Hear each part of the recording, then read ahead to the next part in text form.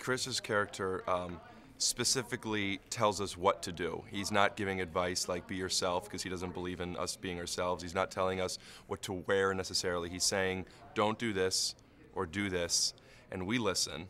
My character happens to have a little bit of a man crush on Danny, which is Delia's character. I don't know if that's been written in yet, but that's how I'm playing it. Everything he says is right.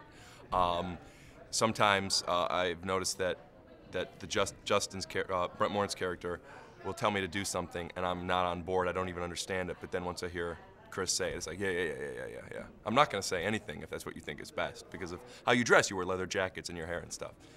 So he comes in and he's like Fonzie. He's like, yeah, this is the guy.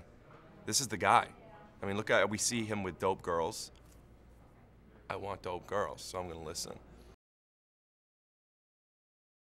My character's name is Burski. He is unaware and totally genuine with everything he says, but those genuine statements are pretty racy. I, just like you, just like many people, will notice a woman has some nice boobs, and that's great. I love boobs. Everyone loves boobs. A lot of people love boobs. But they either look and then look away, or they just think about them, or they get to know the person and eventually will score with the boobs. My character will see the boobs and just call it out and say, you got the best tits in town. And it doesn't work.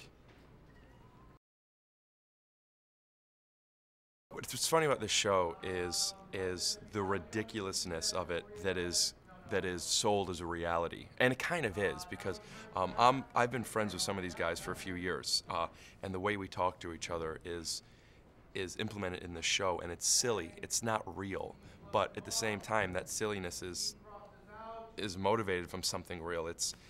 There's a lot of jokes that aren't like one-liners. I think our show, much like most multicams, are joke. What I like so much about it are the jokes are either character-driven or they're relationship-based. And a lot of the jokes aren't necessarily funny because of, hey, Burski, don't talk. That's not funny. But when you see me, 5 times say, hey, your boobs are really, really good, and I would love to have your boobs. It's like when he says don't talk, it's not a set-up punchline type of joke. It's just a relationship joke, and the chemistry of every member on this cast is so good that it seems really organic. A lot of the jokes are literally found in the moment, not necessarily improvising. It could be a setup to something, but then someone will come up with something and say it, and the next person will just play with it, and it's just super playful. And that's what the show is about. It's about friends being playful, calling each other out, and it's kind of real.